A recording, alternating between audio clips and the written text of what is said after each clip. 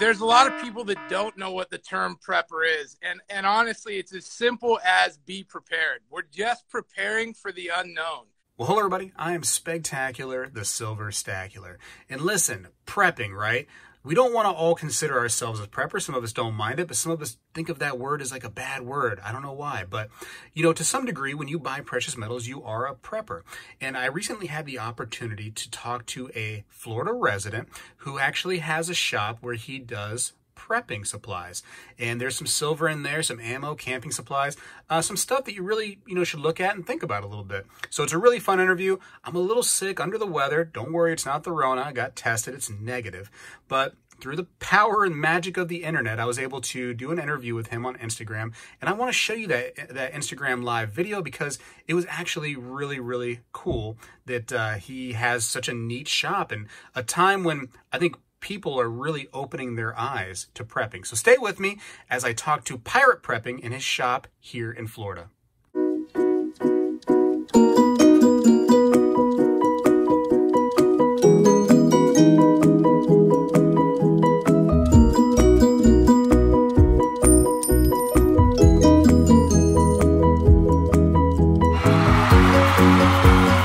I'm going to be live here with a member of the community called the Pirate Prepping, and going to show you his store, I hope. So just tell us a little bit about you and your store, please.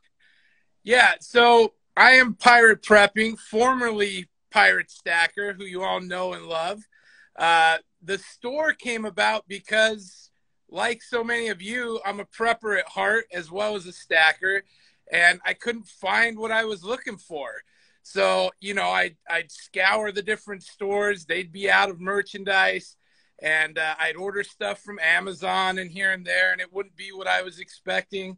And I got frustrated. And a buddy of mine, he was in the same boat. So we decided to get together and open our own store, which is Prep Spot here in DeBary, Florida. And that's it. It's born. Literally, we opened the doors 2 months ago. We just had a grand opening, and we've never looked back. That's awesome. And hopefully you're going to show us a little bit of the store here in a minute. But I want to say that, when we are stackers of precious metals, a lot of us are technically preppers, whether we want to believe so or not. And I remember an old timer in the job that I had, he asked me years back, I had never heard of this term before. He goes, "Are you into prepping?" And I'm like, I don't know what that is. He told me about the whole thing. And I think it's a good idea. And we've seen recently, these last couple of years or so, that everybody should prep in some way. Am I wrong? Yeah, I mean, now more than ever, if it's not obvious to you at this point, then, you're not looking hard enough. Truthfully, there's a lot of people that don't know what the term prepper is. And honestly, it's as simple as be prepared. We're just preparing for the unknown. So, if having a little is good, then a lot is better. And it really is just a matter of giving yourself options. So this really started for me when I was a kid. My family was big into food storage. They were Mormons. And, we always had 2 years of food storage. I didn't think of that as prepping, but it was literally there in case of hard times or to be able to share with other people on hard times. And that was really like the start of prepping for me. And that's really all this is. We're not some extremist group. We are just normal, everyday people that are trying to be prepared for whatever may come to us, whether it's a natural disaster or political fallout. It doesn't have to be anything sinister. You could just lose your job and want to be able to feed your family. So, yeah. Or supply chain shortages, which we've been seeing, right? It'd be nice to have something in our cupboard just in case. Yeah, I mean, and that goes along with the gear. I mean, we see it at the grocery store. There's shelves that are bare and certain canned goods you're looking for aren't there. But also, you start looking for gear. When you're starting to look for water purification options and things of that nature, that stuff's becoming even more rare. Everybody's got the same idea at this point, and it's hard to get that stuff.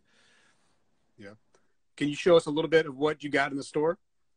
Yeah, so we came into this with the mindset of, we're trying to appeal to everybody. So it really is a survival / outdoor / prepping. We try to encompass all of it. So we have your bags, obviously bags and gear. That's a necessity. Necessity. Hey, I like that new word, the necessary. That's going to be a new word, I guarantee you. But Sawyer minis, you know, water purification options. Here in Florida, we got lots of water, but there's a lot of bacteria in that. Camping gear, you know, we have a lot of food and pantry stuff. Your Mountain House meals, your MREs, survival bars. We want to now hold on one second. Yeah, with the meals, tell people why those kind of meals right there are better than just something you buy at the store. Yeah, so the cool thing about these, Mountain House in particular, this is a 30-year Best By date. It's Best By December of 2050. This is freeze-dried food. It actually tastes very good. You just add hot water, and you got a great meal. So these are great. You know, we encourage everyone to have what we call a working pantry in their house. That's the food you eat on a regular basis in canned goods. But this is stuff you can stock, you know, put in your bug out bag, put it underneath your bed and stick it away for a while. So that's just a quick, available, easy to store food, you know, and then of course, this is our MREs. You know, these are humanitarian daily rations. I mean, that's 2,200 calories. That's a day's worth of food for somebody, you know, and so we got that kind of stuff, which we encourage people to have. But we have a little bit of everything in here, you know, and slingshots and gas cans. We've just started picking up on the survival gear. You know, obviously rope and paracord, that's important. We have some pre-made 72-hour bug-out bags here. And here's some of the solar we just got in, which is cool because here in Florida, we lose power about every other week. Wow. And so there's some options. And then, of course, we got the generator. We got some knives and silver for all my stacker friends there, some copper, a little bit of the... That's awesome. You got silver right there on the table. Yeah, right here. I mean, anything we're thinking about and wanting, other people are thinking about and wanting too. First aid, obviously one of the most important things, but scanners and flashlights, you know, all that kind of stuff comes into play. So really anything that you need to be prepared, whether it's a power outage or a storm, or if you just want to go camping, hell, we got s'mores kits you can throw together. So anything on that vein, we're trying to make it easy for you, put it all in one place, and you can come here and get it. Now, how long you been open now? It's pretty recent. Yeah, we actually opened up October 10th, so we've been open just over 2 months. We just did our grand opening last Saturday. I've been lucky enough to have a couple of stackers in the community that have come by, so that was really cool. Name drop Inefficient Stacker and Triple P. But anyway, you know, a lot of us people in the stacking community, we're preppers as well, and they really do go hand in hand. And so it's neat just to be able to encourage others, show them some basic things, give them ideas, get ideas from them as well. And yeah, you know, do right by your community, be a part of the community. I guess that was one of my questions too, to get ideas from others. Since you've been opened for a little while now, I bet you have preppers coming in from all different levels, and they say like, hey, you guys should carry this or you should carry that. And you're like, man, that actually is a pretty good idea. You've probably evolved as a company already, as a store. Yeah. And I'd really like to encourage people. One of the greatest things about opening this shop has been just that. It has brought people from all around my community, as well as people as far as 2 hours away have driven just to check out the store, which is very flattering for sure. But the greatest asset you can have in being prepared is having that community, the people. People are where it's at. So you make these connections with people, and, you know, maybe one's a paramedic, maybe another guy is a carpenter, maybe another guy is a gardener, you know, and those connections, that's far better of a prep than anything you can buy and shove under your bed. And so that's really been the greatest thing. Get out and meet like-minded people, become friends, share knowledge, and you'll all be better for it, for sure. Yeah, because if there's a disaster, you guys are going to need to be some kind of allies. You know what I mean? You're going to have friends. You're right. Yeah, nobody wants to be alone. And I mean, it's a lot of this stuff is really simple. You know, just since meeting some people, a lady, she needed to get she had an opportunity to get a giant water container. And it was like one of those big cube on a pallet, like, I don't know, 500-gallon water containers. She couldn't pick it up. All she needed was somebody with a truck. She didn't have these connections. You know, since then, we actually went out and got it for her. So, you know, it's something as simple as knowing someone with a truck, knowing who has a chainsaw, any of that stuff. Once you make that connection and they're just a phone call or a text away, it really does change your life. And it will change it profoundly in an emergency situation. So yeah, that's really smart. You know, I think a lot of people that don't understand the prepping thing, they look at preppers like, oh, these guys are weird. These guys are extremists. They go above and beyond. But I remember when, as a kid, here in Florida, there was a major hurricane coming by, and I'm watching the news as a kid, and it just devastated this whole like mobile home area. And I remember this, you know, news guy taking this woman's story, and she was in tears. She's like, I just want to brush my teeth so bad. She's like, if anybody has any toothpaste, please, I need toothpaste so bad. And it's just like, everybody needs to prep in some way. It's just so, yeah, it's essential right now. yeah, and people forget, like, again, this isn't a political thing. You can make it political. That's not what this is about. This is honestly the simplest preparations are things that you will enjoy most down the line. And just like that person, how easy is it for somebody to get an extra tube of toothpaste in for when the shops are down, that they've got an extra tube, or extra soap, or a little extra water in a container? Like, these are things we take for granted because we have them every day. But imagine if you don't. Imagine if you can't go to the store for 2 weeks.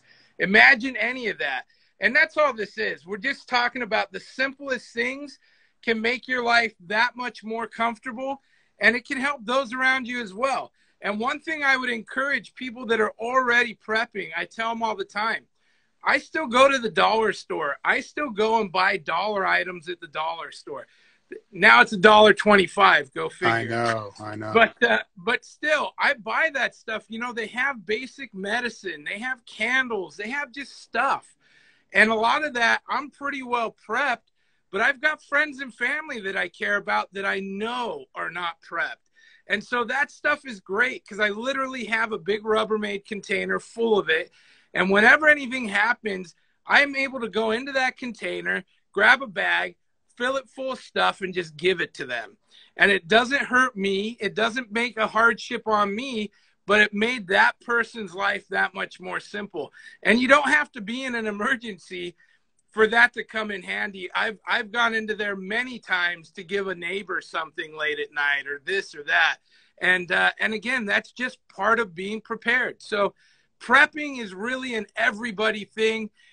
Even if you don't prep, you probably do prep in one way or another. And if you don't, you should really think about it. Yeah, for sure. Now, the store, how do people like it? What's been the consensus? So people love it. And we're truly, because we opened this up, so like, we're just average dudes. Me and my buddy, you know, we saw a need. We're into the stuff. And so we funded it all ourselves. In fact, I actually cashed in some silver in order to open up the shop itself. And that, for me, that was a worthwhile decision. So we did it from the ground up, which meant a lot of our stuff is kind of entry-level price point, like beginner prepper stuff. So if you're a new prepper, this store is fantastic. We can kit you out. Most of it is lower end, so it's not too expensive. The consensus, though, the people looking for our store are your advanced preppers, your experienced guys. They see it pop up on Google Maps. Prep Spot, is that a survival store? What is Prep Spot? They know what prepping is. They're curious. They come in immediately. It's like a playground. They love the store. But most of them have this entry-level stuff. They're looking for this stuff. They want the solar stuff. They want the cool toys that they don't have already. And so that's really what we're trying to focus on now, is getting in that kind of higher level, you know, mid to higher level stuff. We want to have generators, inverters, solar chargers, all of that.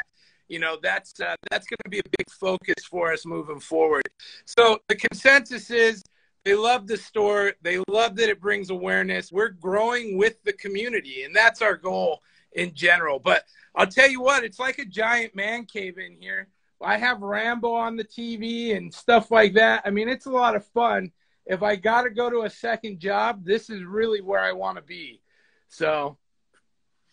Yeah, it looks like a really fun place. I definitely want to go in there and check it out. Now, you're not shipping anything out, right? You're just kind of staying local? Yeah, so, you know, I've actually had some viewers that have seen me show some stuff, you know, from my channel, and they've made orders, and I've shipped them out to them. We aren't currently set up with an online store as of yet. We are working on a website and getting that added. It'll be in the new year. But what we did just start today was I started the $100 weekly war chest. And basically I take a USPS priority box, I fill it with $100 or so worth of gear. And for $100, that ships to your door. Everything that I show in the video, first person to buy it now gets the lot of it. So today I did a video and it sold immediately. Amazingly enough. So, that's cool. So that was really cool. So we'll be doing that weekly. You'll be able to get that $100 war chest and start upping your prepping. Do you want to give out like a phone number, address, and stuff like that for people that want to contact you, that want to do business locally? Yeah, that's great. I don't actually know my phone number, so I know I suck. But we're located. We're guys. We don't know phone numbers. We got it on the phone. Yeah, prep spot in DeBary, 134 South Charles Richard Beall Boulevard, and that's DeBary, Florida, 32713. That's our store. We're open 10 to 6, Monday through Saturday. But we're on Facebook heavy. We post daily. So if you're on Facebook, check out Prep Spot. You can follow our channel there. We've also got a community group. So if you're in Central Florida, you want to stay hip to what's happening, you can join our community group also. And then look for us on YouTube. Pirate Prepping, I'm on there, you know, showing stuff and giving some prepping advice. And then here as well on Instagram, Pirate Prepping. And I sure appreciate your time having us on the show. This has been fantastic. A lot of fun. I hope people get some benefit from it. And yeah. Listen, I appreciate you letting me see your shop and showing other people your shop for sure. Now, my idea is to put this onto YouTube as well. So is that okay? That's all right with you? Yeah, YouTube, definitely. And that'll be awesome. We'll put this video on rotation here in the shop. So we'll put it on the big screen. Everyone can walk in and see it on the TV and see Spegtacular and Pirate Prepping doing a co-show here. This is a lot of fun. Can I show you some of my prepping things that I have? I brought, you can kind of evaluate and tell me if I'm a good prepper or not. Yeah, show me. I love prepping stuff. So this is stuff that I learned from my mom. You know, again, hurricanes, power outages constantly in Florida. Candles, you know, usually larger size candles, and like little lanterns. We're all about that in this house. What do you think about that? A little lighter situation, little candles all over the place? So the tea lights are great. You can put a little light up. They last, you know, probably 20, 30 minutes, which is fantastic. What's really good is if you go to Dollar Tree or one of those, they have those big Latin candles, like, you know, with the Mother Mary or the Jesus on them, and they're really tall. Those things last something like 12 hours for $1. And good advice. So those work really great. Just to have a few of those around the house. You can also melt that down or just drip it onto some of your dryer lint or some paper for a good fire starter. So even if it's wet, it'll continue to burn for a few minutes to catch your fire. So, yeah, candles are A+. All right, here's another one. Now, not necessarily the healthiest food, but you know what? I'm prepping right now, so I'm not on a diet. White rice. And you can just get this in any store. Yeah, so white rice, as far as bang for your buck, there is nothing cheaper than white rice. You get more calories out of white rice than anything else. And if you can take it a step further, if you're getting it for long-term storage, get some Mylar bags, get some oxygen absorbers, and drop them into a 5-gallon bucket, which that's something we offer here as well. So the Mylar bags in that with the oxygen absorbers, that just extends that shelf life so you don't get any bugs or critters in it. But white rice, you know, it's super cheap. 20 pounds of rice is like 10, 12 bucks. Now, of course, just to satisfy all my silver lovers on the channel, of course, I got some silver. You know what I mean? Just some constitutional right here. No big deal. Yeah. Maybe a bar or two. Copper. Yeah, you know better than anybody, but I absolutely Constitutional is one of my favorite. And as a prepper, I got into silver through Constitutional. It was just to have some fractional silver to be able to barter with in a hard time, and that was really what got me into stacking in general. And now I'm into copper and platinum and you name it. So all over the place, huh? That's the way it works. Yeah. What's that? So that's the way it goes. When you start little and then you start going, I just want to get crazy into this. Absolutely. Yeah, it's okay, addictive now, for sure. I don't know if you can do this in your store, but what about a little bit of this stuff, ammo? Yeah, so we love our Second Amendment rights. And that's awesome. This is a very small portion of what Pirate has at his bunker. But we do try to keep some in the store. Again, we try to give people a little bit of everything they need. We do definitely intend to grow that pile, but literally that's probably our number one seller is ammo. People come, they're thrilled to be able to buy 1 or 2 boxes, but I am a firm believer, and trust me when I say Pirate is very well prepped for that. Yeah. You know, and like we hear about guns and people are like, oh, you just want to go shoot people. It's like, no, listen, like if there's a prepping situation and there's a vulture out there or something crazy and I'm hungry, that vulture is going to be in my belly by the end of the night. And it's going to be because I have a weapon. Well, and what people don't understand is it's like any tool for the job. You know, people that aren't familiar with guns, that's not a problem at all. But many of them, they like to categorize it all into, well, you have this gun, you can do all these bad things with it. And the truth is, like any tool, there's a different tool for the job. And so, yeah, I mean, absolutely. I've got stuff that I want to be able to get squirrels and rabbits with. I've got other stuff to take down quail and birds with, you know. And so it's not just that. And then truthfully, you've got some for self-defense and home defense too. So, I mean, we want to be covered for all situations for sure. Awesome. All right, a couple more, and I'm going to leave you be. All right, right here. This is one of my favorite little tools right here. What do you think about that? Yes. Is that a Spyderco or a Kershaw? No, this is a Microtech. Oh man, that is nice. That's the big boy. I don't have anything that fancy. I got a really nice Schrade at home that I love, but there's probably not a more handy tool you can have than having a blade of some sort in your preps. Not only for self-defense, but other things too. And we talk about it. They say that somebody wielding a knife, an experienced person with a knife, is more lethal within 10 feet than somebody with a gun. And, you know, whether that's true or not, that really does give you a fighting chance. You know, it's funny. So I've done these drills before where you have a weapon in the holster. Let's say, you know, a Glock or something in the holster.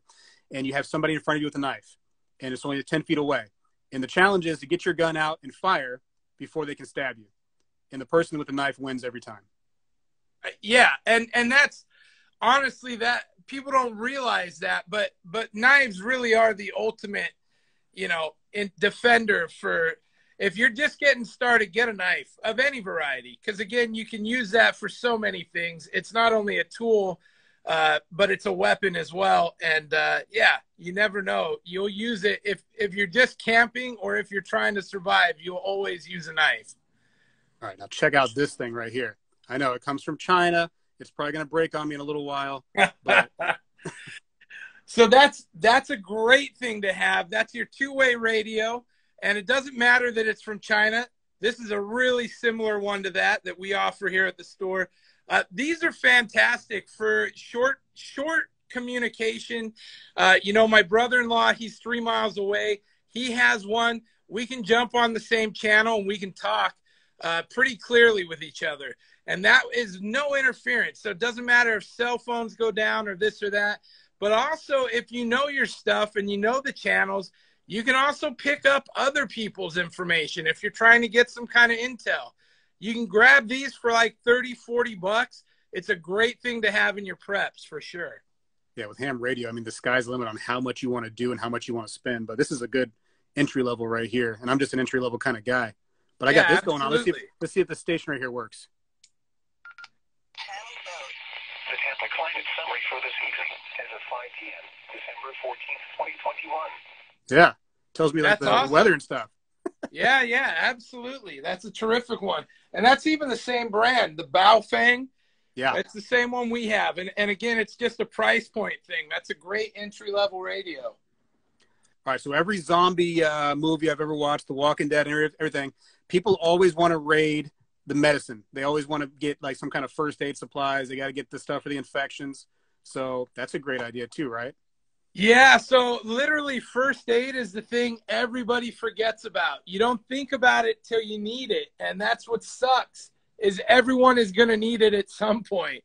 So if you have time, get a kit. We upgraded, and we got a kit here that does trauma. So it's actually got a real tourniquet in it. It's got splints. It's got big damaged bandages. But first aid is something you're never going to go wrong with. Either it's going to save your life or somebody you know and love, and that's really an inevitability. So Band-Aids are a great start. I don't understand. Like in public school, they teach you a lot of stuff that you're going to forget eventually when you get older. How come they don't teach every kid in public school CPR? 30 and 2. Like, why not? Why not for every, why not? They really should. I mean, they're so off course at this point. It just is what it is. I'll tell you one of the greatest skills I learned, and it was only because I went to an elementary school in England, of all places, in the first grade. My parents, my mom happens to be British. We ended up over there for a year, and in the first grade in England, they taught us how to sew, needle and thread. The most basic thing, we sewed together a little bean bag. We did a couple of different stitches on some holes. I literally went on to use that to sew all my scalp patches on my shirts, fix holes in things, sew teddy bears for my kids. Literally, I have used that simple skill that I was taught at the age of 6 more than almost everything else that's ever been taught to me in school. And those things are of value. So, don't ever forget that stuff really needs to be taught to the next generation. And you need to learn that stuff. I remember sewing class, we had a little bit too. And I'm thinking like, man, I'm a boy. Like, what am I doing in here? But you're right. It's something you can use later. And I've used it. Home ec, when I was in there, I was like all girls and then like 2 guys. And I'm like, man, what am I doing in here? But I know how to cook. You know what I mean? I can cook. I can do a couple tricks in the kitchen now. Thanks for those, those skills. That's awesome. That's shop awesome. class. I don't think they teach shop class anymore, but that was something I had a blast with, and that was fun to learn that stuff. I did as well. And those were basic skills. I mean, even shop class, it was just learning some simple tools, and you take that on with you. If you don't ever get that experience, there's so many people, they're scared to even handle a power tool. And it really is a disservice that, whoever in their infinite wisdom has decided that those things aren't as important as, algebra 2 or trigonometry, or I don't even know, stuff that I didn't even bother to learn. But anyway. Somebody asked the question. I'm going to answer this one. They asked if I knew how to change a tire. And, up until I was 18, 19 years old, had no idea. And then all of a sudden I got a job where the owner never wanted to have good tires on a vehicle. And I got flats all the time. And so I had to learn quickly how to change a tire. But yes, I learned how to change a tire pretty quick after having that job. But that's a good skill. That's a great skill. And honestly, I've changed as many tires for other people that had no idea how to change a tire as I've done for myself. So that's one of those things that there's a lot of people that have never changed a tire, amazingly enough. It's not just women, but men too. And it's one of those skills that gets lost. So do your kids a favor, teach them how to change a tire. Yep. Brilliant. Okay. I got you way off topic, but listen, thank you so much for showing me the prep spot. It's really, really a cool store, man. I really enjoy this. Hey, thank you, and thank you everybody for watching. Check us out, Prep Spot in DeBary. This is Pirate Prepping. Thank you, Speg. We will catch you on the flip side. Absolutely. I'm going to have all your information down in the description of this video when it goes onto YouTube. So listen, if you're in the area, check them out. I know if I'm in the area, I'm definitely going to come by and see you, and we'll do more videos. How about that? Sounds great. See you guys next time. Have a great night. See you. Have a good night. Thanks. Bye-bye. All right, so a big shout out to Pirate Prepping. Definitely check out his information down in the description of this video. Check him out and see what he's all about. Check out his store if you're local. That'd be awesome. Now, he gave some great advice for sure. As somebody who has a bachelor's degree, so I have a college education, if I could just give one bit of advice to people that are trying to, you know, grow up and get a job and, you know, learn some trade skills, learn some skills beyond what college will teach you for sure. For instance, we talked about changing a tire. Learn to fish, even if you hate fishing. Some people actually hate fishing. I don't understand how you could hate fishing. I go out there and not catch anything and just have so much fun. But fishing, just learning how to fish a little bit is a great skill. Learning how to tie a knot in that hook is actually a skill. My wife knows how to crochet. A lot of people don't know how to do it, but she can make a mean blanket. Gets cold out, you know, maybe the roof blows off of my house. I'll be warm with these crocheted blankets she knows how to make. So there's all kinds of little skills out there, and just learn something. Learn something beyond just, you know, being on the computer all day or things that you think you need in the work life. You know, think about things you might need in a prepping kind of life too, because I know it's hard to imagine that we are all preppers by buying precious metals, but sure enough, we are. And that was cool seeing some silver and some copper in his store. I think that he could expand as much as he wants to with a store like that. So anyways, hopefully you enjoyed the video. Tell me what you think down in the comments, of course. Let me know if you're a prepper, if you want to go ahead and admit it or not, what kind of things you do, maybe some advice that you have. I'd love to see all those things.